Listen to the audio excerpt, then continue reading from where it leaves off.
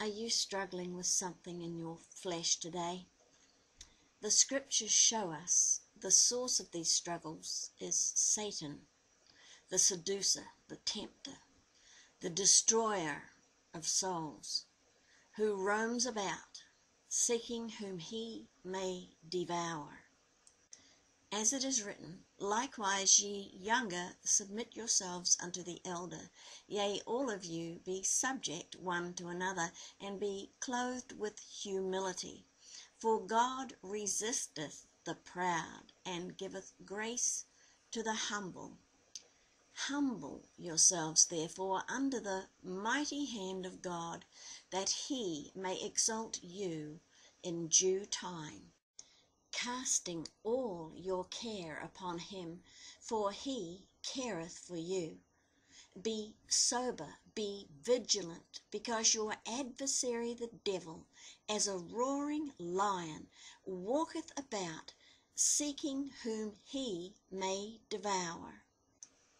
Whom resist steadfast in the faith, knowing that the same afflictions are accomplished in your brethren that are in the world. We all suffer temptations, and when we first begin to come to Christ, we come with many bondages. Don't feel as though you are the only one with bondages and problems. If we give our burdens to the Lord, pour them out before him, and resist the devil in faith, believing that God can deliver us, he will. As it is written, submit yourselves therefore to God, resist the devil, and he will flee from you. Draw nigh to God, and he will draw nigh to you. Cleanse your hands, ye sinners, and purify your hearts, ye double-minded.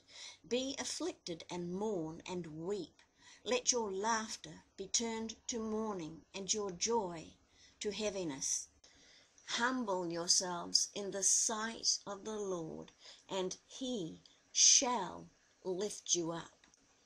Resistance means to put up a line of defense, to fight against the adversary, not yield to him. Pour out your heart before God, and he will hear you, and he will answer you. We must also be patient. All deliverance does not come overnight. The scriptures tell us what the works of the flesh are. As it is written, now the works of the flesh are manifest, which are these: adultery, fornication, uncleanness, one who is obscene, lasciviousness, which means lustful, wanton, unrestrained, loose, void of morals, sexually promiscuous, idolatry, witchcraft, hatred, variance, which means unsteady, fickle, subject to change, emulations, which means always trying to one-up someone, wrath, which would include temper, violent behavior, strife, seditions, which means disturbing the peace, heresies, which means opinions contrary to the word of God, envyings, stemming from jealousy and covetousness, murders, drunkenness,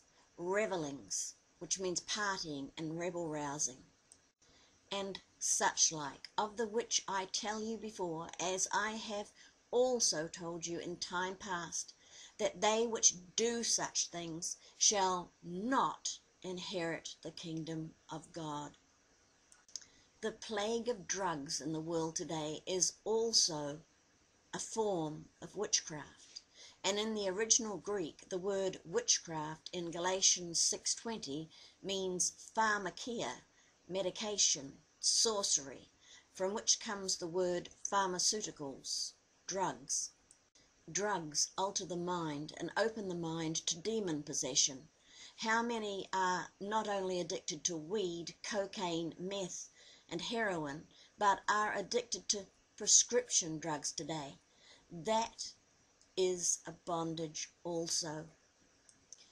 It is also written, for rebellion is as the sin of witchcraft, and stubbornness is as iniquity and idolatry. However, the Word of God teaches us how to be free of all these things. As it is written, for though we walk in the flesh, we do not war after the flesh.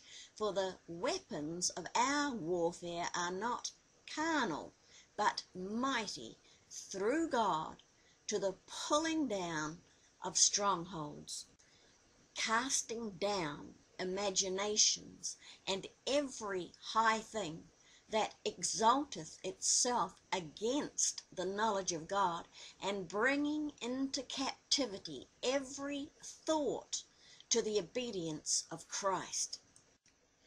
We have to get a hold on our thoughts, for our thoughts can cause us to drift into dangerous territory. It is written, finally, my brethren, be strong in the Lord and in the power of his might. Put on the whole armor of God, that ye may be able to stand against the wiles of the devil. For we wrestle not against flesh and blood, but against principalities, against powers, against the rulers of the darkness of this world, against spiritual wickedness in high places.